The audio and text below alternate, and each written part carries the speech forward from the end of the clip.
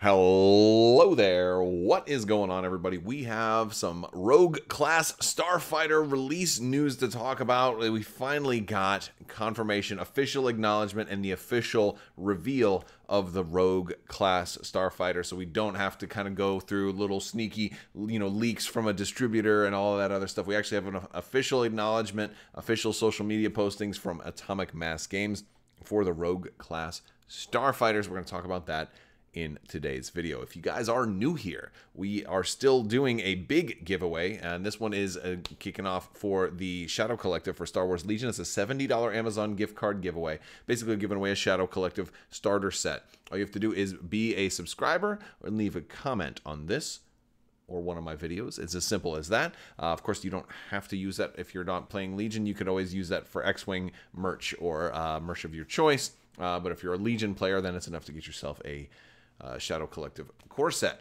So that'll be running until the Shadow Collective comes out, which I believe is supposed to be this summer. We don't have a release date on it yet, but we've got probably 2 months, so plenty of time to enter to win that.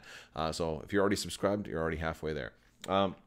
Also want to thank today's sponsor, Luxury Playstyle. Be sure to head over to luxuryplaystyle.com. They've got some amazing tokens. You've seen me talk about them before. They're gorgeous, they're shiny, they're beautiful, they're heavy, they're double-sided. They're absolutely magnificent. You're going to use code Crabbok VIP and save 15%, so don't forget to use that code. Orders that use that code of $35 or more are going to get a free Crabbok token. It's got the C on the front, the 5 on the back. It's light side versus dark side. Lightsaber nunchucks on this token. You can mark critical hits with it. You can mark damage in other games. It's an amazing token. You're going to get that for free by using that code. So be sure to head over to Luxury Playstyle and don't forget code Crabbok VIP. All right, so let's talk about the Rogue Class Starfighter now. We knew that this was coming. This is one of the final 2 ships coming from Fantasy Flight that Atomic Mass Games is helping get kind of out the door.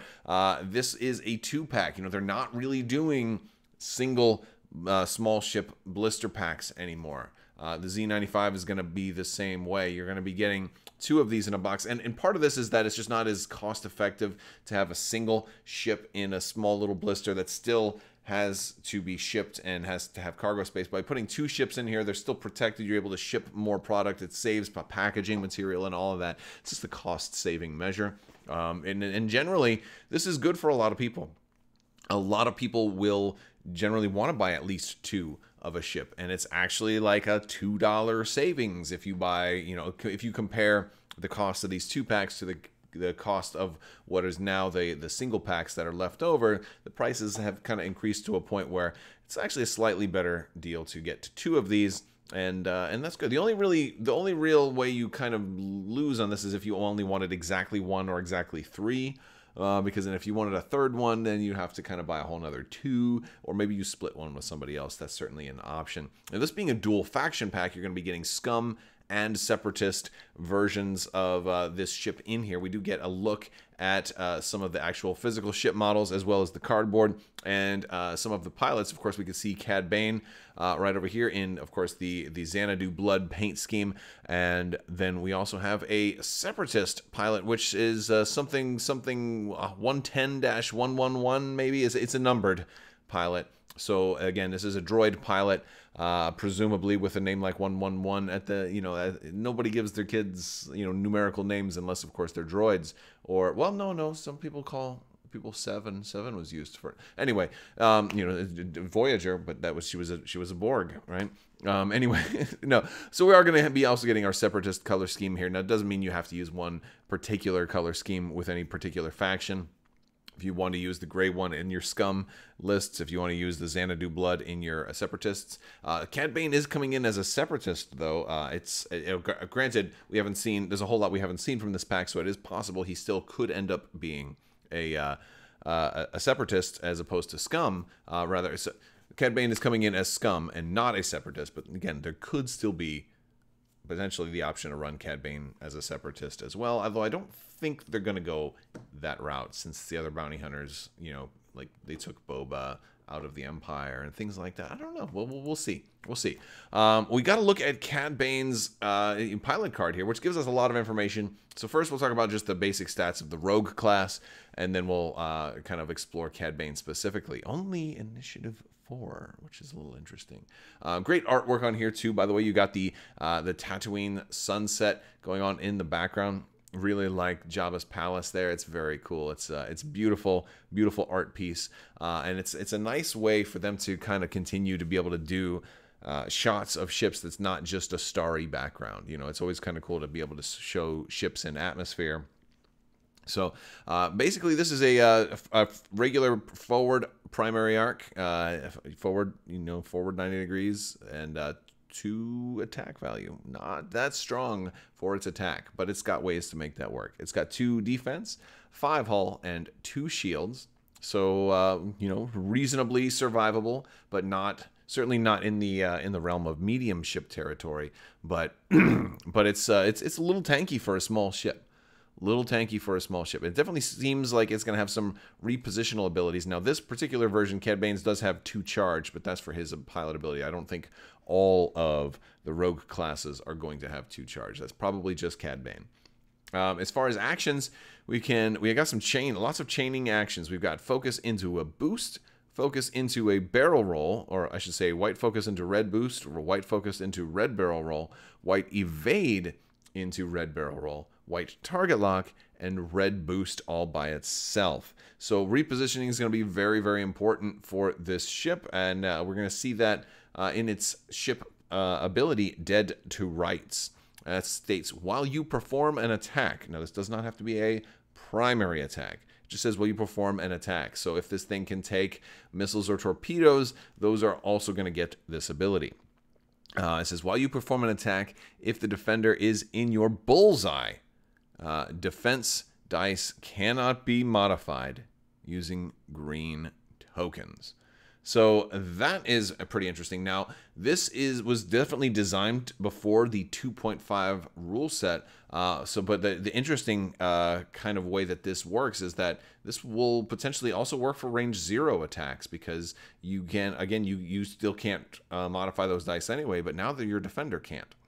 So that is interesting if you happen to bump somebody. So that's I think that's a pretty decent ability, especially to make use of somebody who has only 2 attack dice. If you're stopping your opponent from being able to react to that, then I think that's a pretty good thing. You're more likely to get damaged through. And so that's kind of what it looks like. You're going to definitely want to use those actions to reposition, to kind of line up those shots. And it'll be interesting to see, what other upgrades, presumably there'll be a Xanadu Blood title in here, if not multiple titles. I don't know if the Separatists will also get a title, but the Xanadu Blood is, of course, Cad Bane's Rogue Class Starfighter, so I do expect to see that, and I'm curious how that will interact with how this ship kind of wants to just, force damage through. And so I'll also be curious to see if there's any way to increase the attack value on this ship, whether, because it's not completely unheard of to have a title that increases your stats. We've seen things like that before.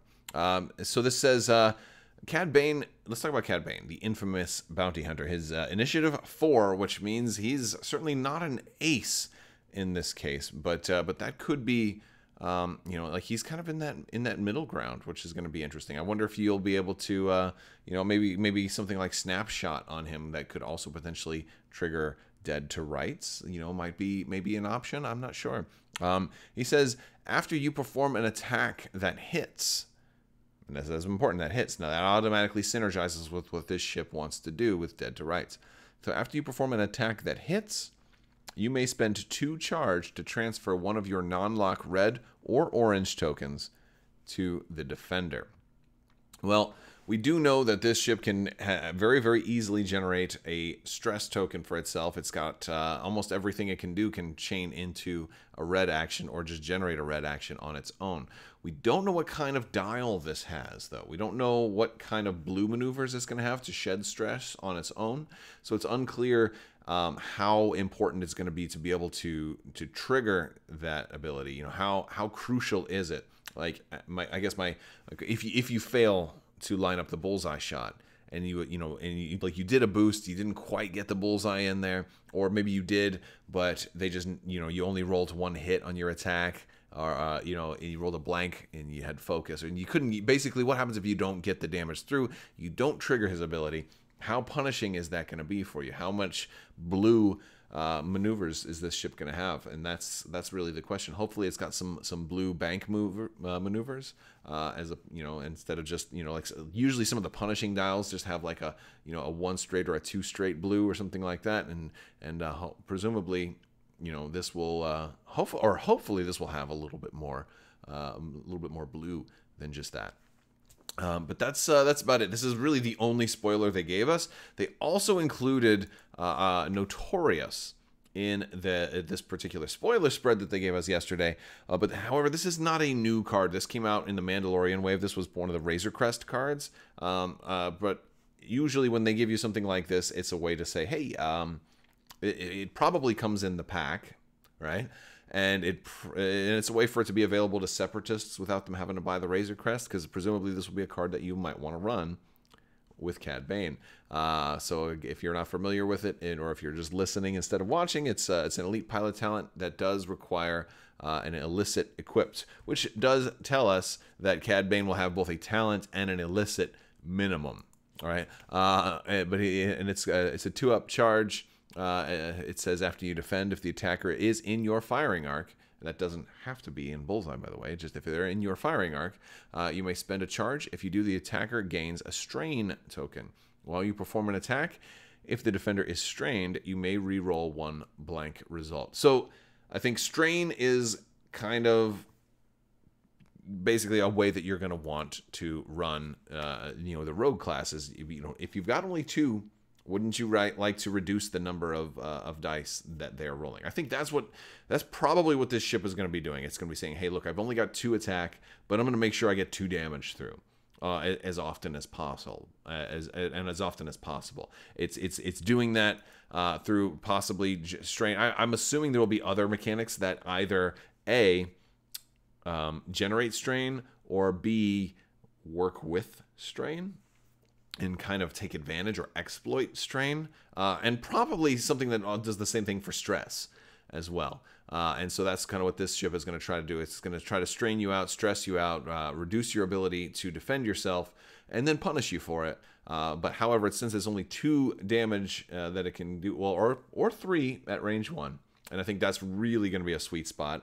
And then it can make you punish. It can punish you just a little bit with that. So that's kind of how it seems like it's going to want to work. It's going to want to be up close and personal. It's going to want to be lining up those bullseye arcs and maneuvering as best it can, and trying to force that damage through. That's what it looks like to me. But well, I guess we'll have to wait and see. I'm curious if the Separatists pilots will kind of do the same thing. I'm curious if the Separatist chassis of the Rogue Class Starfighter has the same abilities and the same basic design and same basic stats, or if we're going to see dramatic departures between the 2 versions. So again, let me know some of your thoughts. If you haven't already, check out the Discord. We got links in the description below. You can check out social media, crabbok.com, Discord, all that stuff. It's all in there. So if you want to stay tuned to the latest as we get more information, I will be bringing it to you. So make sure you're already subscribed. Click that bell for alerts. Like the video, share the video, tell your friends. If you see a good comment, reply to it. Let them know you think they said something good, and keep the discussion going in Discord. All right, guys, that's going to do it for today's video. Let me know your thoughts. I will talk to you guys later. Big thanks to my patrons. You guys are fantastic, and I couldn't do this without you. So thank you for your continued support, and I will talk to you all later. Make sure not to let Catwoman steal the safe out of your office. She's in your house right now. Oh no, call Batman.